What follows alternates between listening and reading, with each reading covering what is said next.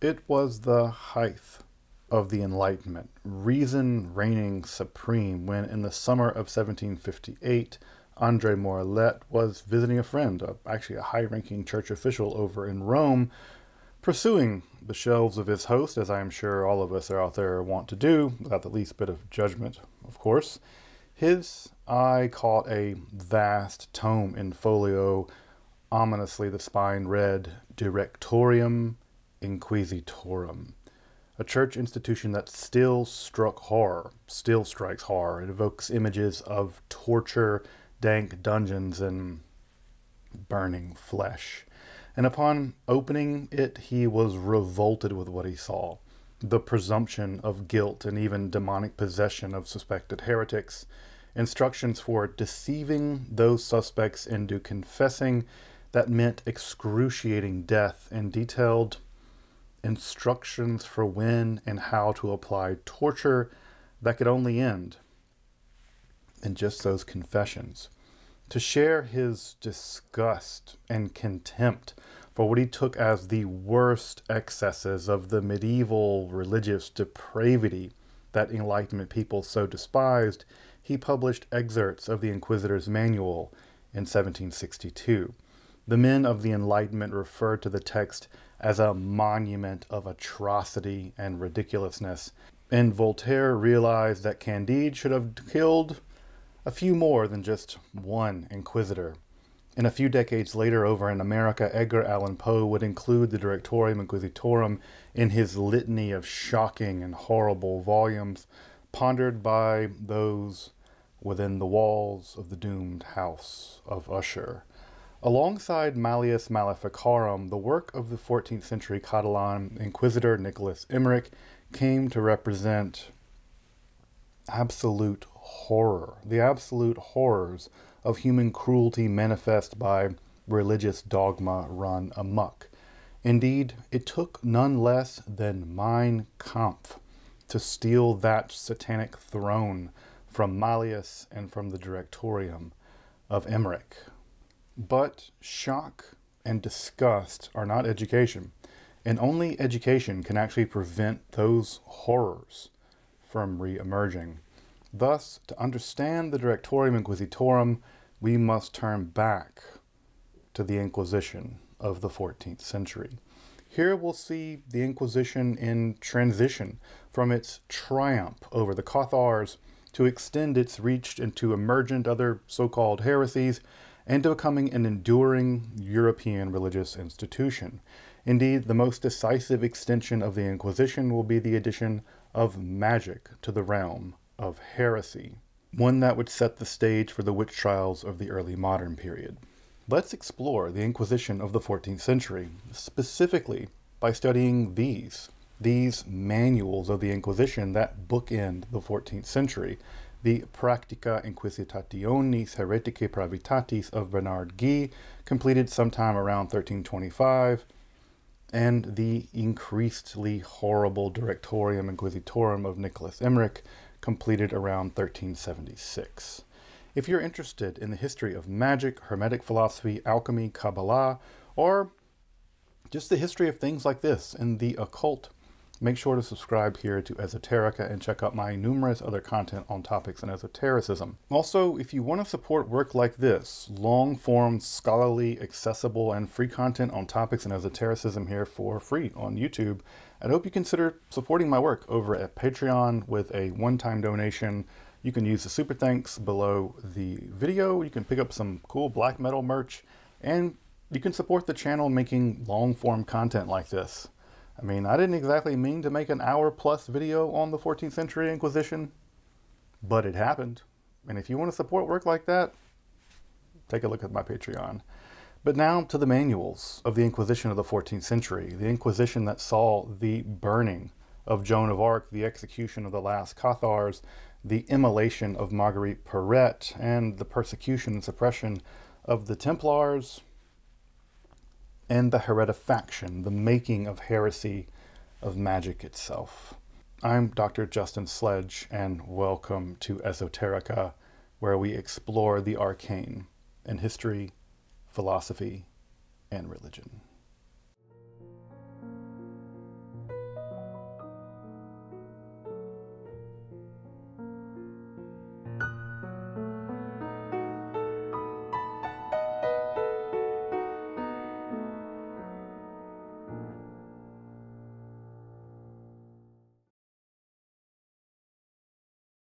As you might have guessed, this episode is actually the second in our series on the origins and developments of the medieval Inquisition. Now, you might want to go check out that first episode either to better inform this one, or you can check it out afterwards to get a more full vision of how the Inquisition developed prior to this episode that takes place primarily in the 14th century. But this episode does basically pick off where the other one left off, and it covers the rise of the medieval Inquisition. Now, to clear up any confusion, which seemed rather endemic, weirdly enough, in the comment section last time, and before the ninth person leaves the Monty Python joke, this is a series about the medieval Inquisition. The medieval one. Not the much later Spanish and Roman Inquisitions that began in the 16th century. This episode spanned the Inquisition as it was in the 14th century, the 1300s. That's about 200 years prior to the rise of the Spanish and Roman Inquisitions. Also, while the Spanish and Roman Inquisitions were truly affairs of state, they were state-backed and all the more horrible for it, it would be wrong to think of the medieval Inquisition as a fully institutionalized office of either the church or the state at this period. Rather, around this time, it's better to think of inquisitions as more of ad hoc sorties, little battles against perceived heresy in a region, with some of them being more or less institutionalized, though as we'll see by the end of the 14th century, institutionalization of the Inquisition will certainly be on the agenda. Also, just a note on my use of the word heresy for this episode. I'm going to be using the terms heresy and heretic from the point of view of the Inquisition, which puts me in a weird position. But rather than just saying all the time so-called heresy and so-called heretic every single time I want to use that term, I'm certainly not on team medieval church, much less on team Inquisition, God forbid, and I don't want my language use to muddle that fact. I'm literally making episodes like this, content like this, in the hopes that we can learn from history and actively resist the combination of church and state, which some hideous morons in this country are flirting with again, along with resisting any form of social power which stems from basically medieval conspiracy theories. It's, in fact, even arguable to what extent some of these heresies existed in the medieval period in the first place. So, again, I use the term heretic and heresy as just a shorthand, and definitely not an endorsement of anything argued in this episode. But as we saw last time, the medieval Inquisition, or rather the technical title of the time, the Inquisitio Hereticae Pravitatis, the investigation into heretical depravity, the heretics were depraved, it's an ironic title if you ask me, evolved primarily in order to suppress both alleged duelists in the region of southern France and northern Italy, known to history now as the Cathars, as much as they really existed, but also other radical Catholics who took the spiritual importance of apostolic poverty of central and literal, very literal value with the poverty. The Waldensians and eventually the spiritual Franciscans, along with the even later apostolic brethren, or the pseudo-apostles as they're known to the Inquisition, argued that literal poverty, radical poverty, was a sine qua non of Christian piety, and that the church had basically betrayed all that for pomp and luxury and decadence. I mean, St. Francis did tell the Pope that Peter had no silver and gold any longer. Whew, what a bamf. So much so that the apostolic brethren actually held that the Church of Rome was basically the Antichrist.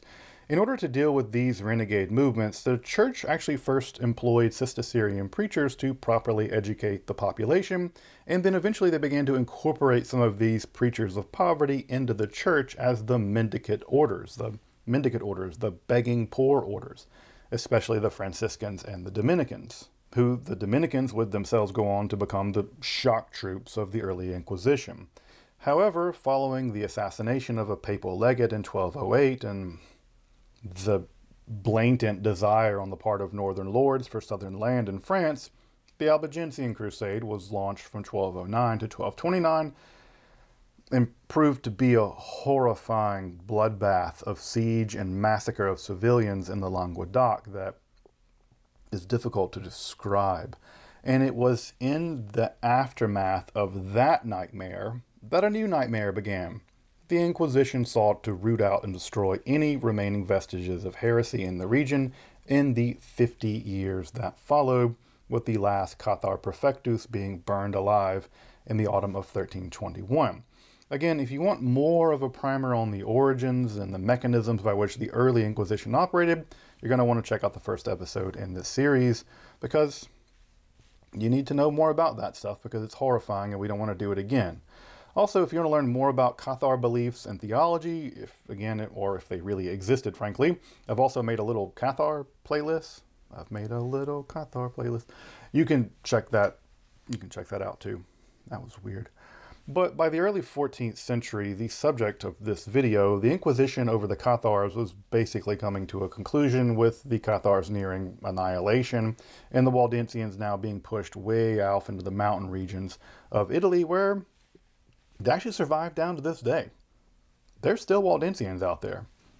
Waldensians, well done. You beat the Inquisition. You should get like a reward for that. There should be a statue because you beat the Inquisition. But with the defeat of Catharism imminent and the first generations of the growing pains for the Inquisition complete, we began to see the first systematic treaties by inquisitors actually reflecting on the very process and office of the Inquisition itself. In a sense, the first generation of the Inquisition was very much a startup. It was in startup mode, more or less, making things up as they went, basing themselves on canon law and theology, but a lot of it was kind of ad hoc. But with the end of that startup phase of the Inquisition came the earliest inklings of self-reflections by the inquisitors upon the very office they had helped to create. And this couldn't have come sooner or a better time. And as I mentioned in the introduction, new heresies were on the horizon. Well, or at least they were making new heresies up. The 14th century would see the burning of Joan of Arc. It would see the burning of the Bechin, Marguerite Porete, the persecution and suppression of the Templars. Don't loan the King of France any money. And the heretification of, well, magic. All of it. The annihilation of the Cathars would only prove to be the opening salvo in the medieval war against heresy, and by 1317, the final canon powers of church law would be given over to the Inquisition. In a sense, the Inquisition saw itself become the little I Inquisition. Well, the baby Inquisition grew up. It became self-conscious of itself. It became the Inquisition. Now, to better understand that process, this episode is going to explore the development of the 14th century Inquisition by turning to a series of inquisitional manuals composed during that century. The first is going to be the Practica Inquisitionis Heretici Pravitatis of Bernard Guy, completed sometime around 1325, and the frankly horrible Directorium Inquisitorum of Nicholas Eymerich, completed sometime around 1376, about 50 years later. And to a lesser degree, we'll take a look at some of the anonymous texts like De Officio that was composed sometime between 1320 and 1325, along with Uglini's Tractatus Super Materia Heterorum, composed around 1330. Now, Bernard Guy was a true soldier of the church. Born to minor gentry, he became a Dominican early on and served in various leadership roles, slowly climbing up the church hierarchy. He was studious and careful. His inquisitorial manual is only a minor work compared to his other mountain of literature he produced, for instance, on history. And it was perhaps this investigative mind, along with a penchant for diplomacy, he was a diplomat, that led him to becoming chief inquisitor of Toulouse from 1307 to 1323. Even his being appointed bishop didn't take him away from his duties in what was among that time the final outposts of Catharism. However, it would be during his posting that the final Cathar Perfectus would actually be burned in 1321 in the Inquisition of Pamiers, led by Jacques Fournier, who would later become Pope Benedict XII. So, the Inquisitor to Pope pipeline. That was the thing. Guy composed the Practica about 2 years after his retiring from the post of Inquisitor, and it was made as a guide for those who would succeed him in that post. The Practica, while written in 1325 and surviving in 6 manuscripts, wouldn't even be published in a modern edition until 1886, and it still has no contemporary critical edition, much less an English translation, though some chunks of it are translated. It's a very strange book to modernize, to be honest, and not just because of the whole, torturing heretics aspect. It's composed of 5 parts, many of which are just various documents and legal forms and formula stitched together with some commentary. The first covers documents and formulas for summoning a suspected heretic and excommunicating those that refuse to show up. Remember, in the early Inquisition, they could call you and you could just run off. The Waldensians just ran the hell off. The second and third are similar formulas for use during the sermones, or sermons, in which heretics are variously condemned or given penances, along with the various kinds of oaths that were expected to be sworn by secular powers to support and back the Inquisition. Often a rather turbulent affair, as we'll see. It wasn't always happy between the Inquisition and the secular arm. The fourth section are the various canon laws describing the office of the Inquisition, basically justifying the Inquisition's existence, along with the acceptable behavior of an Inquisitor, the kind of things you're expected to do and not to do. Finally, the fifth and the most well-known section, in fact the only part of the Book of the Practica translated into English, details how to conduct interrogations, the nature of various sects, along with a kind of questionnaire to be used by the Inquisitor, known as an interrogatoria, that is specific to each form of heresy. It's a tailor-made questionnaire to kind of diagnose a heretic as you're talking to them. It also includes the final formulas for the most important aspect of the Inquisition, the abjuration, in which the convicted heretic secures absolution from the Church via the Inquisitor. In some sense, it's the whole point of the Inquisition, at least from the point of view of the Church. Now, the first 3 sections are absolutely the most obscure to contemporary eyes, especially for those of y'all who, don't read medieval religious legal texts all day. But the best way to think about these sections is if you've ever needed to fill out like a legal form, like a promissory note for a loan or a house lease or a bill of sale, and you just go to some website, like a law website, I don't know, bestlawforms.com, and you download some PDF with a bunch of lawyer jibber jabber, and you just plug in a bunch of names and dates and signatures and things, and you go down to the bank or the post office and you get it notarized, and wham bam, thank you ma'am, magically you have a legally binding document. Maybe. I'm not a lawyer. I don't know. Well, those first sections of the Practica are kind of a version of that. They're just a bunch of documents that were developed in the first generation of the Inquisition that were now organized and formalized by Guy, such that if you needed a summons document to drag someone in question about their heresy situation, the wording of a local lord to swear support to the Inquisition, or you need them to declare that they're going to go out there and capture some heretics, or the official wording to seize property from a convicted heretic and turn it into a trash heap. By the way, that's what you would do. You would take the heretic's property and turn it to a trash heap. You would just, you would go to Guy's Practica, you get a notary to copy that section out, and you kind of, as an inquisitor, you had it kind of ready-made for you. They're also ordered in the way that you would study them for the education of, becoming an inquisitor yourself, so that's handy.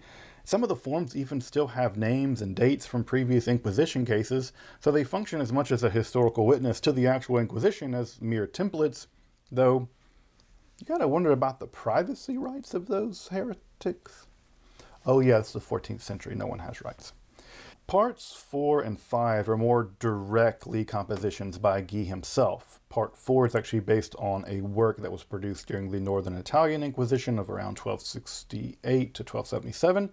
You'll recall that that was the region that produced one of the only alleged texts that we have that survive from an alleged Cathar duelist, the Book of the Two Principles. You can learn more about that work above if you want to get into some Cathar theology. That work, however, Guy greatly expands. The Inquisition one, not the Cathar one. He wouldn't do that. He was on Team Inquisition. But basically, it's a kind of running commentary describing the extent and nature of the powers of the Inquisition. There are things that they could do, and there are things that they simply couldn't do. Finally, Book 5 is perhaps the most interesting and accessible for contemporary readers, and basically it's the only one that anyone reads now anyhow. Here, Guy details the nature of 5 distinct heretical groups: the Manichaeans, who we would now call Cathars, he always calls them Manichaeans, the Waldensians, the pseudo-apostles, the Beguines, and then a kind of grab bag of people: relapsed Jews, sorcerers, diviners, and those that summon demons. You knew it was going to get summoning demons. In addition to each heresy, there are also a series of interrogatoria, or questions specific to those sects, that inquisitors should ask in order to secure membership of said heretic in said heresy. More on the interrogations and the means by which you secure those confessions. You guessed it, torture, in a bit. But if you only know Guy from the book and the film of Umberto Eco's In the Name of the Rose, you'll have the impression of him as a kind of steely-eyed machine hell-bent on rooting out heresy no matter what the toll taken on human life and dignity. Something of a, I don't know, medieval Catholic Reinhard Heydrich or something, God forbid. But that's actually not really the impression that you get from reading the Practica. Well, he does lament the idea of letting a single heretic go rather than, getting false convictions. So that's kind of troubling. It troubles him more, the idea of one guy might get away than you could get a bunch of false confessions. Though Guy sees himself, as many inquisitors did, as doctors of the soul, honestly serving the task of rescuing souls from heresy, which would otherwise mean damnation for them. He's trying to help them. He often urges restraint and caution, and even when it comes to torture, while an option for the Inquisition since 1252, the bull ad extirpanda, it was always a last resort for Guy, something that we shouldn't take for granted. It's going to change in just a minute. In fact, as we start to compare Guy and Eymerich, we're going to see two very different means by which the Inquisition should proceed. And some of that horror that Eymerich inspired for the Enlightenment guys and Edgar Allen Poe is sadly, horrifically going to come into much clearer focus. Now, before turning to Eymerich, however, I should say a bit about the other two important manuals produced in the 14th century, both produced in the Italian context, the De Officio and the Tractatus, the later of which was printed first in 1579. These are both fundamentally legal texts. They're being written for more or less incorporating the Inquisition into existing legal structures of the day. The former outlines the role of the officials of the Inquisition, the various legal categories of heretics, and finally the tasks to be performed by the Inquisition. Again, limiting it as much as giving it power.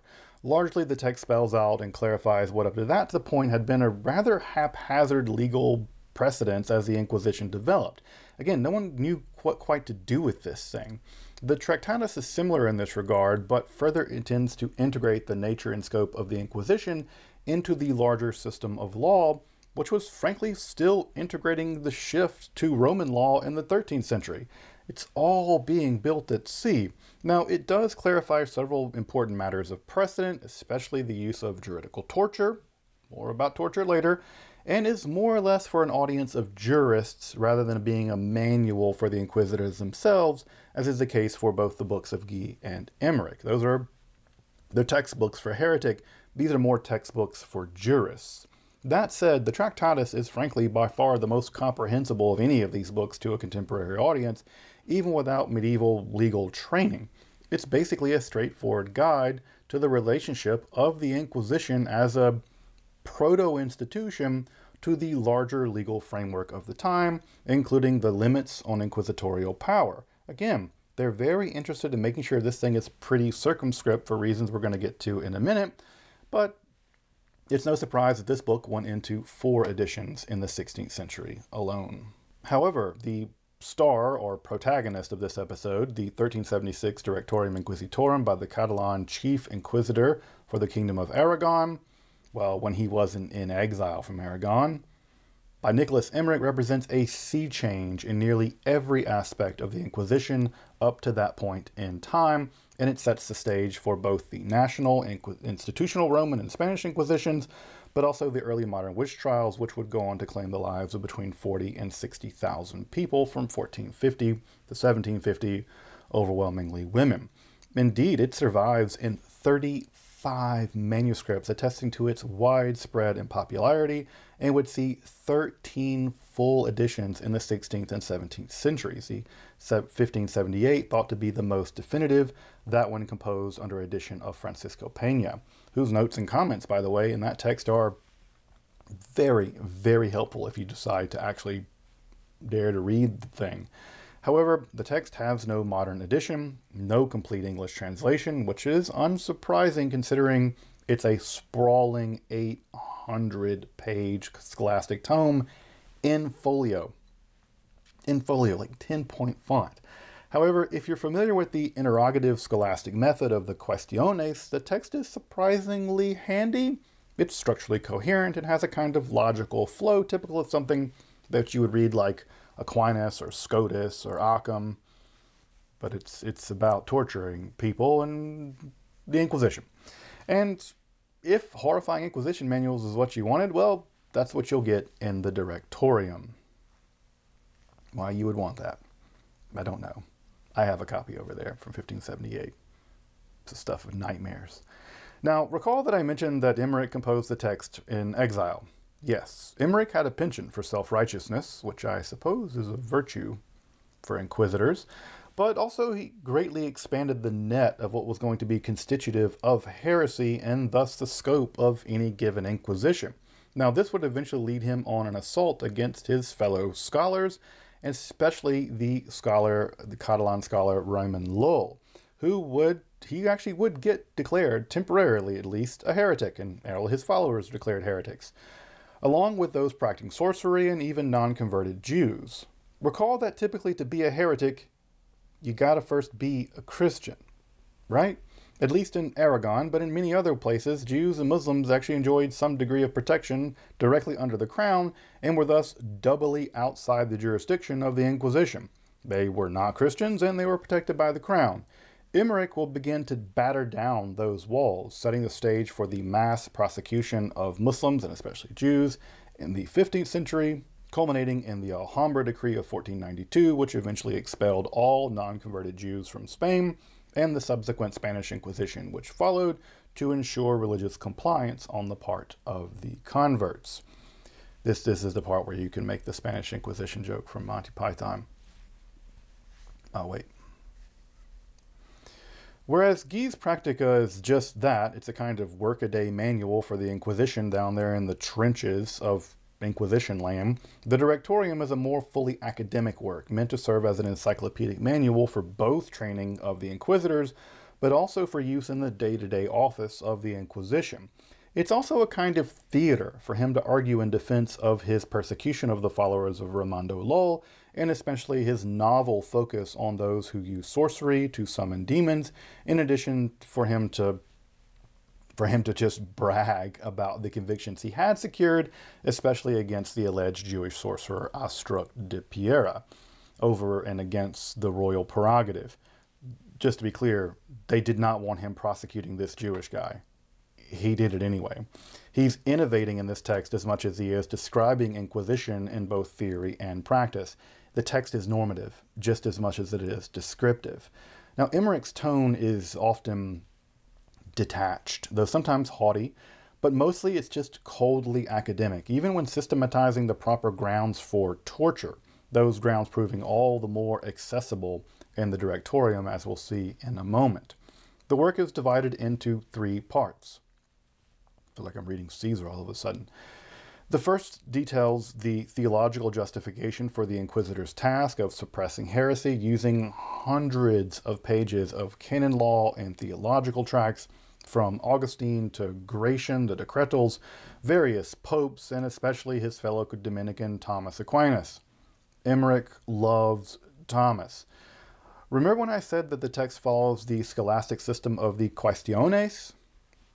Well, you'll maybe recall that that's where an initial thesis is subjected to a host of objections before the central argument and the final position are stated by the author. Thomas does a pretty good job of that. Scotus does a good job of that. Eymerich pretty much softballs those initial objections and mostly cherry picks the historical data to justify the existence and role of the Inquisition, especially as he defines it. It all appears very academic when you actually look at the text on the surface, but with more reflection, it really comes across as cheap, cheating even. It's not good academic work. For Eymerich, the Inquisition's a foregone conclusion, and this section provides what is effectively a veneer, now a thick one, hundreds of pages, but only a really veneer of scholastic justification, especially for the finer points where he's really pushing the Inquisition into novel territory. We'll see a similar pattern in his arguments for extending the Inquisition's jurisdiction to non-Christians, and for his arguments for the heretification of magic. The second section outlines how Eymerich understands heresy. Again, taken from canon law and taken from theology, along with the standard encyclopedia of the sects of his time and the times just before him, and thus, of course, what to do with said heretics. Of course, the standard heretics here are enumerated, you Manichaeans and Cathars and Waldensians and blah blah blah. But Eymerich also spends a lot of time on his pet heretics, the Lullians, the followers of Raimondo Lull, adhered, as you might know, to a computational system which they allege was able to prove the truths of Christianity. It was kind of able to prove the truths of anything. All these cool wheels, and you turn them and you could like logically prove things. It's like early computational science. Lull would also become associated with alchemy and sorcery in the generations after his death, giving him an even more sinister veneer, though there's no evidence he had anything to do with any of that. Probably hated it. Eymerich, for his part, thought the whole matter entirely heretical and singled them out for prosecution. His argument basically is you can't compute your way to faith. He would also argue for the persecution of non-Christians, especially Jews, along with those who engage in the conjuration of demons. Now, we're going to spend a lot of time on that last part, the conjuration of demons part, because it's esoterica, so hold on to that just for a bit. But all in all, this section establishes the what and the who of heresy and attempts to argue for the expansion, the big expansion of the jurisdiction of inquisitorial powers. Finally, the third section lays out the nature and role of the inquisitor and the process of inquisition itself.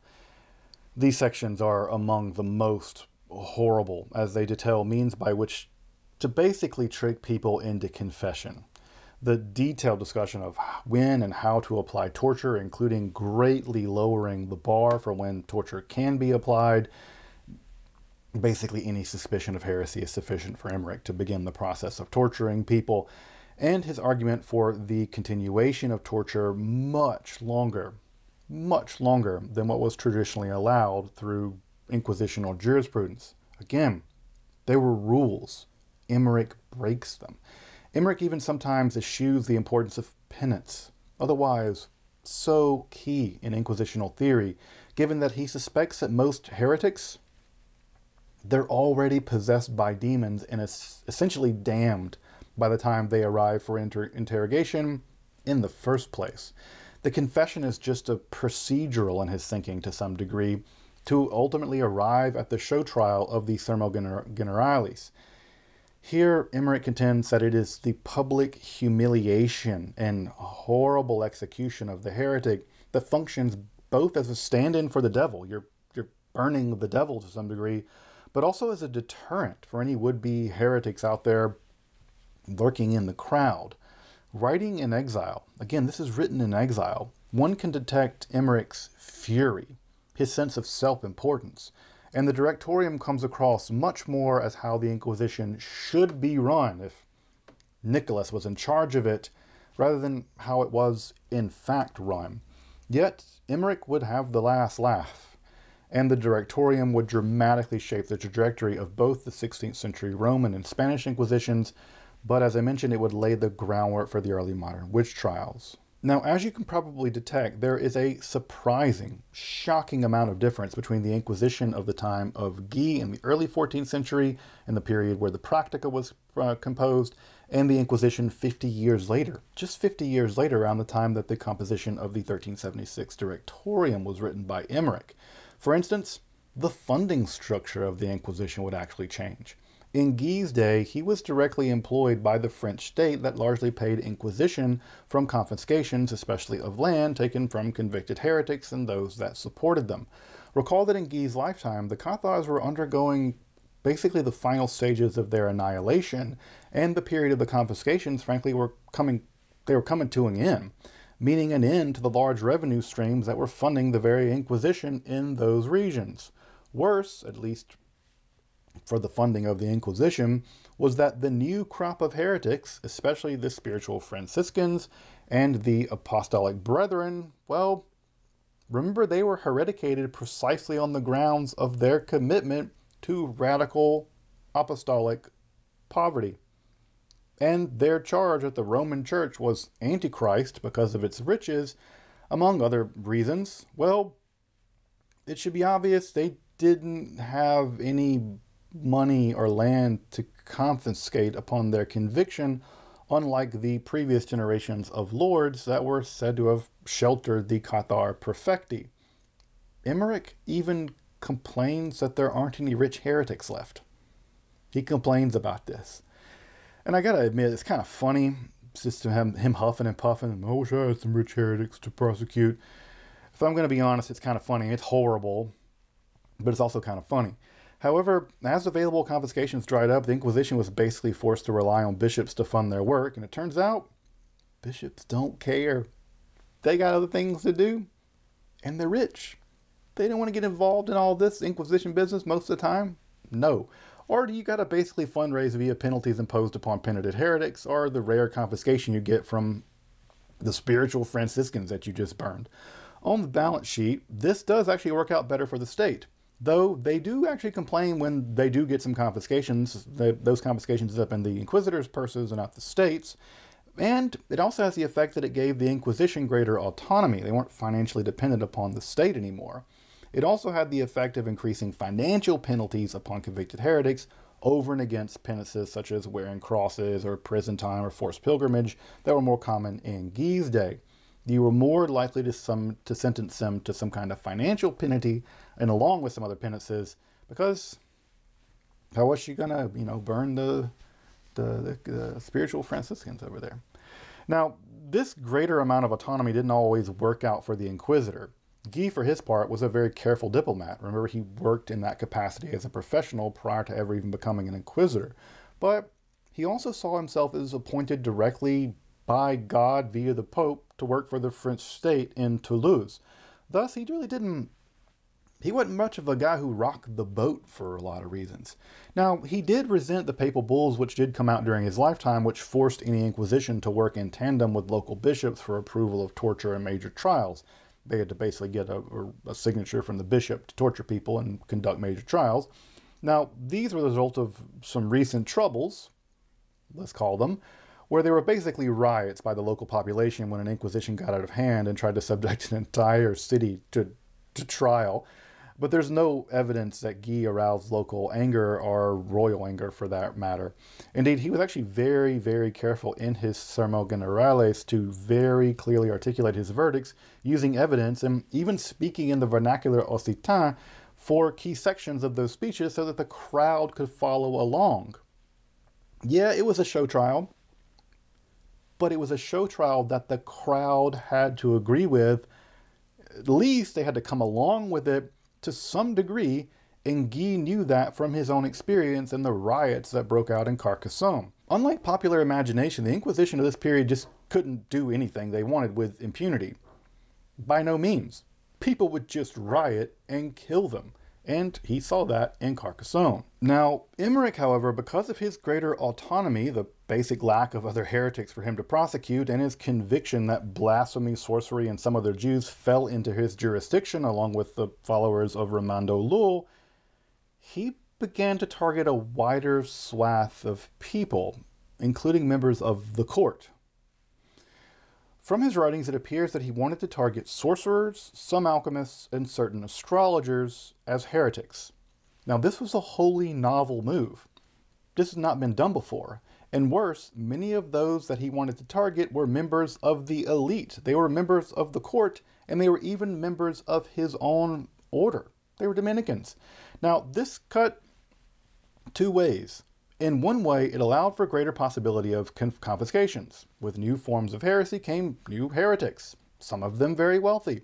Though, interestingly enough, Eymerich does actually complain that such a direct funding of the Inquisition through direct confiscations, well, that created a significant conflict of interest. I mean, Eymerich at least admits that.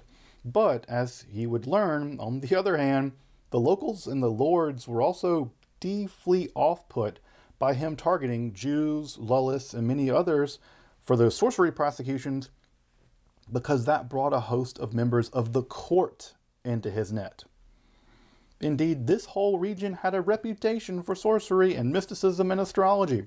Recall that the Zohar had been produced not far away from here over in Castile under the rule of Alfonso X just a century prior. Also, he was one of the few European monarchs that flatly refused to host the Inquisition in any form or fashion. I mean, the dude wasn't called Alfonso the Wise for nothing. The Picatrix was also translated at this time. Several different magical manuals are being produced through the 13th century and introduced in the 14th. Michael Ryan's book, by the way, A Kingdom of Stargazers, does a fantastic job describing this whole occulty 14th century Spanish milieu. But Eymerich's expansion of his jurisdiction earned him the ire of the secular arm, and they sent him into exile when he would ultimately end up writing the Directorium himself. So again, the secular arm wasn't always eager or even willing to aid the Inquisition in certain situations, especially when those situations involved it turning on them. Now, it's often passed over because of the horrible torture stuff that it's forgotten that the official goal of the Inquisition is the deracination of heresy from a local area, and more importantly, for the abjuration of convicted heretics in the interest of reconciling their souls to God and securing their salvation. Indeed, the earliest Inquisition was devised in the aftermath of the Albigensian Crusades because killing heretics, massacring heretics, much less massacring innocent Christians, wasn't the goal of the church.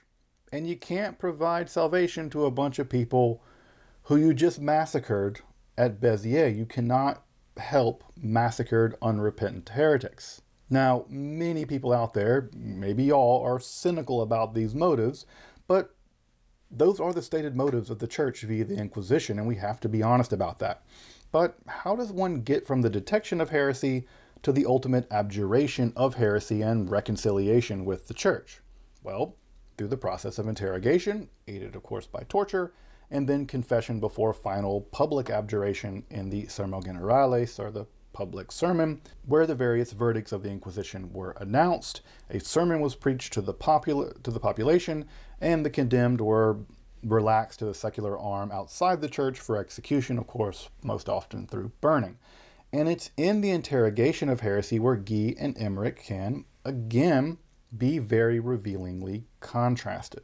As I mentioned, Guy does see himself, and I do believe him, as he sees himself as a doctor of souls, and seems to honestly wish to cure souls of damnable heresy. However, he knows that the heretic can employ guile and trickery to conceal their positions and protect their confederates. Specifically, he notes the use of a range of linguistic tricks, especially employed by the Waldensians and the Apostolic Brethren, the pseudo-apostles, whereby they employ a series of equivocations to lead the inquisitor to believe that they assent to orthodoxy, where they just actually are agreeing that they believe that the inquisitor believes in orthodoxy. It's a funny trick, and at least from the text, I kind of believe that Guy himself might be speaking from experience. I think he must have fallen for this trick at some point. You know, the old Waldensian, I believe that you believe. Otherwise, the suspected heretic might feign stupidity. They might just say, I have no idea what to believe. Tell me what to believe, and I'll tell you what to believe. To avoid questioning, and Guy provides a wide-ranging list of questions, the interrogatoria of Book 5, specific to each heresy to help guide the suspect toward confessing. Yes, leading confessions, leading questions were the rule to the interrogation system of the Inquisition, not the exception. Leading questions all day, every day here at Inquisition time. Once the confession was secured, penances could be made, and the abjuration reconciles the patient to the salvation of the Mother Church. However, if that failed, if the interrogation did not result in a confession or some other form of acquittal, and there was still strong suspicion of heresy, and as a last resort, Guy does advise the use of torture. More on that in a moment. Now, as you can probably predict, the situation in Eymerich is rather different. Rather than lay out 5 distinct heresies as Guy does, Eymerich cast a wide net as possible in his definition of heresy. It basically includes any beliefs or practices that insult or threaten the Mother Church.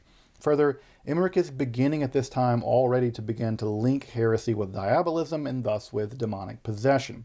For him, the odds that anyone indulging in heresy has already surrendered their soul to the devil in this life, such that, well, he can do very little to save them at this point. Thus, his task, to his mind, is to extract a confession as quickly as possible to make an example of that alleged penitent so as to help the next would-be heretic. Thus, Eymerich is willing to fight fire with fire in the interrogation. He's dealing with the devil, he thinks. And he lists 10 cotuli, or rules that an inquisitor can use to basically trick a person into confessing. Now, he knows that he can't outright lie, but he can employ a range of pretty dirty tricks. The worst among them, at least to me, is his own use of equivocation on the Latin word for grace, or gratia, which can mean both grace and pardon in Latin, such that he would offer them gratia, pardon, in exchange for a confession. What the suspect hears, of course, are they're given the chance to confess and the charges being dismissed. It's a charges being dismissed in exchange for confession situation.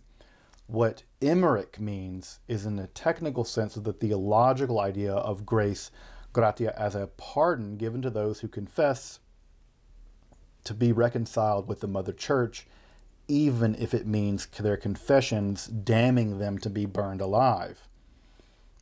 There's something disgusting about this. Other tricks include feigning having documents that damn the suspect and threatening to use them, threatening to leave them in the dungeon when chains for long periods of time while the Inquisitor is out there doing Inquisition stuff. By the way, Guy also threatened to do this. Eymerich's getting this from Guy, so you're not getting off the hook, Guy. Telling them that their Confederates have ratted them out, prisoner's dilemma, putting them in fetters for a while then giving them just food and water, and then bettering their conditions and offering them even better conditions if they confess. Visitations for their family, the use of turncoats like jailhouse informants, and of course finally comes the threat and reality of torture. Now, many of these techniques are kind of known to us from like crime dramas or like Zero Dark 30, Zero Dark Inquisition, but their duplicity is, even for me, so grossly shocking because they're coming from an alleged son of God acting to save the soul of his parishioners. Torture, as I mentioned earlier, has been an interrogative tool for inquisitors since around 1252, about 30 years into the Inquisition. For 30 years, the Inquisition could not use torture, FYI, though inquisitorial torture was heavily circumscribed, and it usually was limited to the strappado. Only one session of torture was allowed per day, and just at all, only one session was allowed, and under depositions that were made under torture had to be confirmed in writing outside of torture. The tortured confessions were not sufficient to achieve conviction.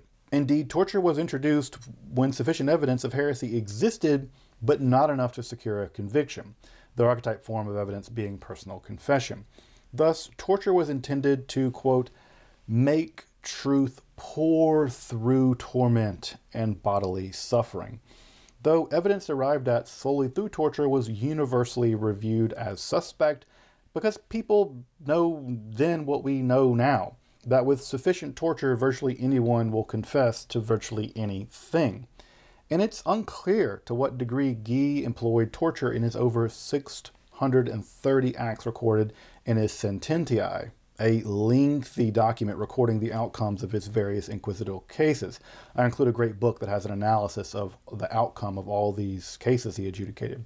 Further, what is clear is that he felt that torture should be employed as a last resort, and only when very strong suspicion of heresy based on other evidence was available.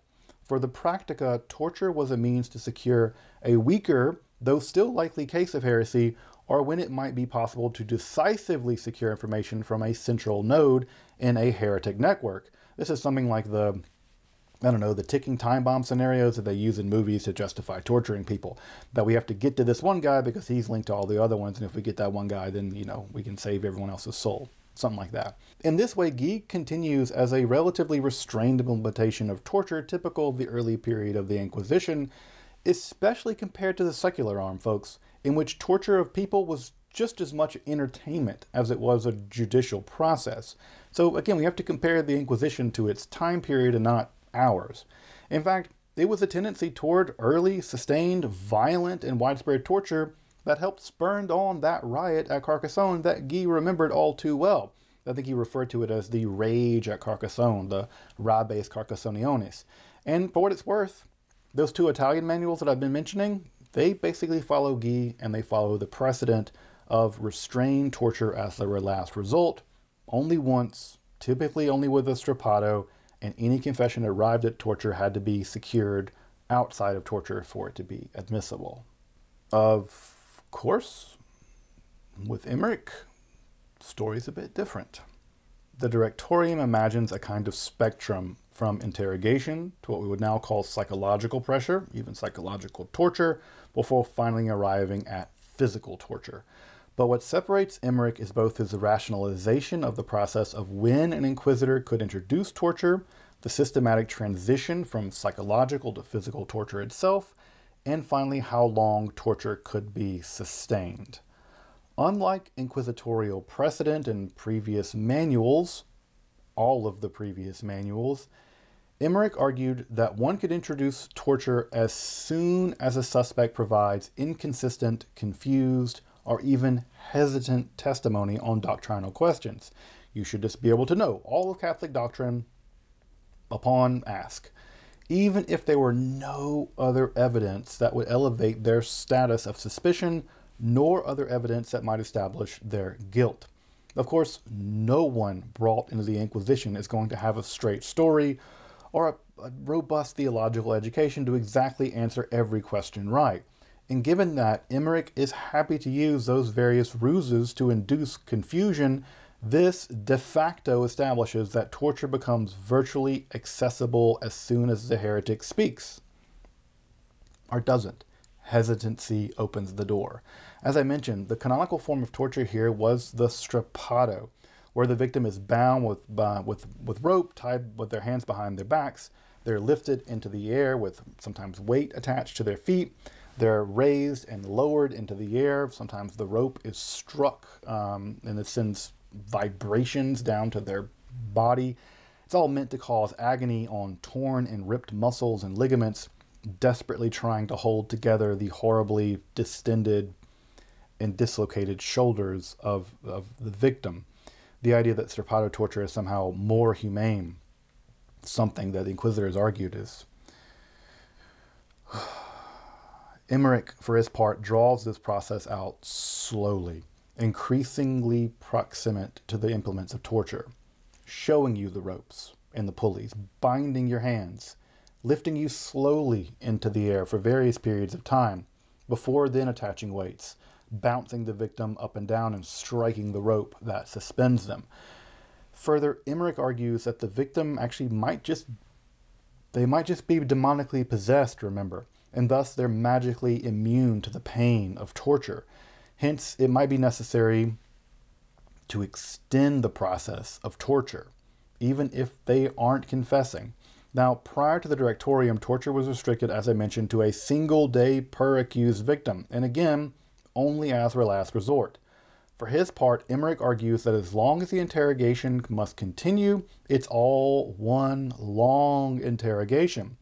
And thus, if torture happens on subsequent days, he isn't repeating the torture, which was forbidden to inquisitors. He wasn't repeating it. He was just continuing it. Thus, for Eymerich, torture had been subject to a certain rationalization, considerably lowering the threshold for when torture could begin in the interrogation process, as he had introduced a distinctly psychological component to the process, and it could be continued well beyond what was previously considered orthodox by inquisitorial standards. As one might imagine, following the Directorium, torture becomes increasingly the one-stop shop for producing evidence in the centuries that followed, for both the Roman and the Spanish Inquisitions, and, of course, with the early modern witch trials. All right, now we get to the part about the magic. I don't know how this episode got so long. I talked to my editor. I am the... All right, let's talk about the differences between the Practica and the Directorium here that matter, I think, to most of us. The heretification of magic, and again, probably what you were here for all along. Sorry about the wait. I mean, there was a section there about torture to tide you over, but in general, attitudes toward magic, especially learned magic, were already beginning to shift in the early 13th century, probably because of the proliferation toward the end of the previous century, which saw the translation of the Picatrix, the likely composition of the Ars Notoria, along with the Sworn Book of Honorius, along with a ton of other magical texts that have now been lost, all foundational textbooks of Western magic. Thus, the church was actually confronted with a weird situation. It was confronted with a wave of learned magic, perhaps for the first time in 500 years. And the first such trials for the use of magic began to noticeably increase in the late 13th, but especially in the 14th century. Now, the church had already basically laid out its position on the sin of magic, not the heresy of magic. That's coming. Now magic is just a sin in the papal bull of Alexander IV, Accusatus, in 1260, which concluded that fortune-telling and the casting of spells, divitationes et sortilegii, did not fall under the jurisdiction of the Inquisition unless nisi heresim sapparent manifeste. It smelled or savored of manifest heresy. I rather like how sensual the test is. And it kind of reminds me of U.S. laws like on obscenity, like U.S. obscenity laws. Basically, something is obscene if a judge looks at it and says it's obscene. They kind of know it when they see it. The Accusatus both forecloses upon the inquisitorial jurisdiction when it comes to the prosecution of magic, but it also leaves open the possibility with that weird, peculiar clause about savoring manifest heresy. So to continue using that language, what could flavor magic such that it ceases to be a mere sin among various sins worthy only of confession, maybe to a bishop, and penance to becoming heresy, and thus requiring the intercession of the Inquisition? The central concern is not the casting of spells, but the operation of magic through demonic means when the procedure involves latria and dulia of said demons, that is, giving worship and reverence to demonic beings, otherwise uniquely reserved for God, Mary, and the saints, in exchange for the efficient causation unique to demons. Well, magic. Such latria and dulia could tilt the scales from magic as a mere sin to magic as a heresy. Now, for his part, Guy dedicates very little attention to magic in the Practica, only basically affirming what the church had already made clear. Magic was ultimately demonic in nature. It was a pestis et error, disease and an error. And in hundreds of trials Guy presided over, there's actually basically no evidence of magic being an important issue, maybe not even an issue in all, 600 and something plus trials. And in other cases where magic was present in an inquisitorial proceeding of that time period, it's almost always just an adjunct aspect of a larger heresy case. It's the heresy matters. The magic is just propping up the heresy. Now, that change is going to come first with Pope John the 22nd, and then in a more substantial way with, surprise, surprise, Eymerich's Directorium. Now, in 1317, it was revealed that the Bishop of Cahors had actually attempted to assassinate Pope John the 22nd by using both physical poison, but also death magic. And of course, that bishop was discovered and eventually burned alive for the plot. But in 1320, the Pope wrote a letter to the Inquisitors of Toulouse and Carcassonne, asking them to, hey guys, do me a solid. Could you look into that whole demon summoning stuff? Because one of your bishops nearly killed me with it. Now, he's probably just paying lip service when Guy actually puts that question in the short remarks in the Practica, because he just asked him to look into it, and he's probably just mentioning it to make sure that the Pope sees it. However, the Pope doesn't just leave the question to the Inquisitors. He also turns to a battery of theologians and canon lawyers to better clarify the relationship between magic, sin, and heresy. He wants to get this whole thing sorted out concretely. Now, the answers that they give are actually split. And to understand why they're split, we should divide magic into three groups. The first do involve giving dulia and latria for demons in exchange for their efficient causation. Well, those are always heretical and fully fall into the jurisdiction of the Inquisition. No one ever doubted that. That's basically what Accusatus says. However, other forms of magic, like using gems to produce various kinds of marvelous effects, or reading the hands of a person, chiromancy, they're similarly worrisome, but they're just using hidden signs in nature to various ends, and while they can be sinful, they're not necessarily so, and they're certainly not heresy. However, there is a middle test here. However, there are clearly cases where demons can be employed, can be summoned, though without giving them dulia or latria, even torturing them into the employ of the necromancer. Now that doesn't seem like heresy at all. Perhaps it's even praiseworthy to crush demons under the thumb of a righteous priest, like D&D paladin style, to force them to do good for a change, like go clean the church, or put my books back on the shelf, or dust this damn place, please. However, Thomas Aquinas disagreed. Yeah, Thomas ruins are fun. Thanks, Thomas. For Thomas, there's a kind of tacit agreement with the demons, a kind of wink, wink, nudge, nudge, you know, that I know, that, you know, kind of situation between the necromancer and the demonic being that he was allegedly impelling. There's a tacit kind of, well, deal being struck here.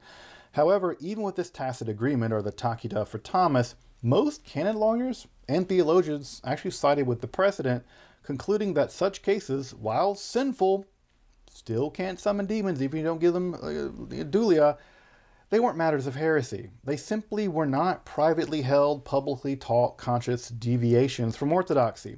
In fact, this kind of necromancy could be well within the structure of orthodoxy. Again, Thomas disagrees. Now, John the 22nd, probably because of the magical plot to kill him, was pretty interested in the Inquisition making this some heresy and then rooting it the hell out of there. So he followed the minority dissenting voice on the panel, folks like Enrico da Corretto and more so Guido Turini, and to agree with the Bishop Inquisitor to himself become Pope, Jacques Fournier, and in 1326, Pope John the 22nd issued the bull Super Aelius Specula, which came a hair's breadth from making basically all magic, especially magic involving demons or supernatural beings in any form or fashion, patent heresy and thus under the jurisdiction of the Inquisition. However, a close reading of the bull actually reveals the Pope was still trying to balance the majority precedental view of Accusatus with the minority dissent that demonic magic was always heresy. So the bull seems to basically had no effect. There's really no uptick in magical persecutions during this period, and it isn't even mentioned again in the historical record so far as we can tell, until our boy Eymerich invokes it in the Directorium 50 years after it was issued. Why? Probably because law then, like law now, follows precedent, and the bull is so weakly worded that it is hard to use it to achieve the escape velocity one would need for the very firm ruling of Accusatus. Secondly, and I think this is more interesting, is that if magic were to have been pursued vigorously by the Inquisition, it may have proved to have been an absolute disaster. Why? Because it was precisely churchmen and ranking nobles that were the only people at this time that were really capable of even performing such magic. And as I mentioned earlier, there was a ton of magic around. The prosecutions would have turned on a population endemic to the church itself, along with the very nobles that hobnob with them. It could have proven an inquisition on the church. That was kind of what they were pointing to prevent with the spiritual Audincians and all these people and the nobles that supported them.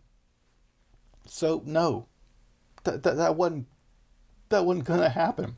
They were not going to unleash inquisitors on the clerical necromantic underground. And like I said, from what we can tell, it had no effect. Guy doesn't even mention it, but he does mention the invocation of demons in the context of the Practica. Again, probably just a tip of the hat to John the 22nd, more than anything else. And the two Italian Inquisition manuals we've been talking about, they don't mention it either. Again, they follow Accusatus. They follow the precedent. Necromancy is a sin. Maybe it needs to be judged by a bishop, but definitely not by the Inquisition. That is until Eymerich's Directorium comes along, where he accepts the dissenting minority view and he builds up a series of arguments that any invocation of demons is tantamount to at least latria via making a pact with them either explicitly or implicitly, tacita, as Thomas Aquinas had it. Turini, for his part, had argued that while such invocation wasn't manifest heresy, it should be enough to suspectus de fide inquirendus. It should be investigated as suspect in faith. Now, that sounds like we're getting into Inquisition territory, and to be sure, we're definitely getting there. But Eymerich, leaning on Thomas Aquinas, mounts up the argument that invocation is tacit latria. How? Because invocation required an agreement or pact of exchange with the demon. Why else would a demon do something for someone? They got to be getting something out of the deal, such that the necromancer agreed, either openly or tacitly, to trade or at least jeopardize their soul in exchange for access to alleged demonic efficient causation. Demonic efficient causation. Band name alert. Yeah, it's alleged demonic efficient causation, because remember back to Augustine and Book 9 of the City of God, the Church's position is that demons can only perform illusions and not real changes in nature without divine sanction, that is. Thus, magic is always basically just a long con to damn the would-be necromancer by the demon in question. The demon can't really do magic, and they can just trick stupid necromancers into believing that they can. For Eymerich, such a pact, trading the eternal soul for worldly power or even jeopardizing the soul, operated as a kind of inverse sacrament contra the salvific power of the Eucharist, for instance, both engaging in sacrilege but also revealing the incorrect belief that the devil had similar powers to God, to provide the necromancer those kinds of powers that he wanted through the pact with the demon and the demonic efficient causation. That implicit belief, recall, heresy just literally means belief in the power of the demonic to have the power of the godly. That was an issue of doctrine, and thus any magic which invoked demons can be concluded to be heretical and should be investigated and thus fall under the persecution, under the jurisdiction of the Inquisition. It's a clever argument. I mean, I see what you're doing, Eymerich. I appreciate it. Of course, the proof of the pudding is in the tasting, and it's clear from Eymerich's action that he took this line of reasoning to heart. How do we know that? Because he began inquisitions into magic and magicization practices and beliefs, especially forms of astrology practice in the Kingdom of Aragon. And recall what happened. After pressing the issue, with just that being magic and astrology being very much in vogue among some clerics and some nobles, Eymerich was exiled. He was given the boot. He lost the support of the secular arm and local religious leaders. Very probably, the potential of the prosecutions would have set off a social firestorm. Even his prosecution of an alleged Jewish sorcerer, Eymerich also argued that the Inquisition should be able to proceed against non-Christians who violate religious laws that both Christians and those non-Christians share in common. In this case, the prohibition on sorcery, at least as far as Eymerich understood it, was a potential social problem because the Jews fell directly under the protection of the Aragonese crown and were economically and socially important as a minority in the kingdom. That's something the king knew, something the nobles knew, and it wasn't at all in the interest, socially or economically, for his realm, for inquisitors to be targeting Jewish people. So Eymerich got exiled. They kicked him the hell out. And in his exile, he put pen to paper, composing the Directorium, and slowly through the 14th century, while magic persecution cases in the rest of Europe remained basically flat, in Aragon, where Eymerich's influence could be directly felt, you began to slowly see the cases begin to rise. With the proliferation of the Directorium, magic, especially magic involving any invocation of spirits, demons, or pacts, would be now slowly eradicated all over Europe, no longer a mere sin, but heresy, and now under the eye of the Inquisition. Again, this is precisely because of the logic that an implicit or explicit pact with demons could only effectuate such magic, and anyone doing such magic knew and believed this. It was a belief. It was a horrifies. It was a belief.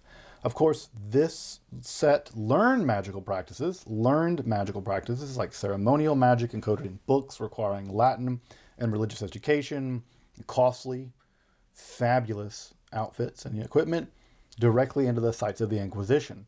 And yet, with only a few exceptions, such as Cecco d'Ascoli, you can check out an episode about him and him being burned alive for astrological necromancy, the Inquisition conspicuously avoided virtually all such prosecutions. I wonder why. However, it would be Johann Schneider's Formicarius, written between 1436 and 1438, that would extend the idea of diabolism from learned magic to witchcraft or maleficia, typically associated with unlearned women, and form the theological connective tissue between Eymerich's Directorium and the 1486 Malleus Maleficarum. Those cases would be pursued, of course, with horrible vigor, killing tens of thousands of, well, mostly women. That text, in a substantive sense, ignited the early modern witch trials, and I have a whole another episode about the Malleus Maleficarum. Nicholas Eymerich, in a sense, transformed inquisitions into an inquisition, the Inquisition. And we still live with the legacy of that shift today. Now, there's so much more to discuss in the Inquisition of the 14th century, even more just on Guy and Eymerich, like the fact that Guy seems less evil, at least in part, but Eymerich actually allows a built-in system of appeals that could go directly to the Pope and prevent torture or even prevent the whole trial from proceeding. At least in Eymerich's system, they're appeals. Guy's, not so much. Or the pageantry and performative theater that was the Sermo Generales. It became the auto de fe in the Spanish Inquisition. That said, the medieval Inquisition and its developments in the 14th century are decisive in Western history, and yet they go vastly understudied. The rest of stuff I study around here, most people, even people interested in Western esotericism or magic, etc., they've never even heard or studied Guy or Eymerich, and frankly, it's not their fault. It's not their fault at all. I mean, there's no modern edition or translation of either text. They remain totally buried in a mountain of obscurity despite their incredible importance to history. However, if you want to do a careful study of both, at least in secondary literature, you absolutely can't do any better than Derek Hill's Inquisition in the 14th century. Why, I actually own several copies of both of those books. They are positively ponderous tomes. And without Hill's work, I couldn't have made this episode for sure. So, Derek Hill, thank you for your work. Folks, get that book. It's amazing. You can also read the 5th section of Guy's Practica and Wakefield and Evans' Heresies of the High Middle Ages, a book that anyone watching this show should own. It's fantastic. I'll also include some other important books in the description along with the historical texts, unless you want to go, look them up over in archive.org or Google Books. You can at least peruse the Practica and the Directorium there, so witness the horror from afar. But I don't think we're done with this period. Not at all. I don't think we're done at all. So more Inquisition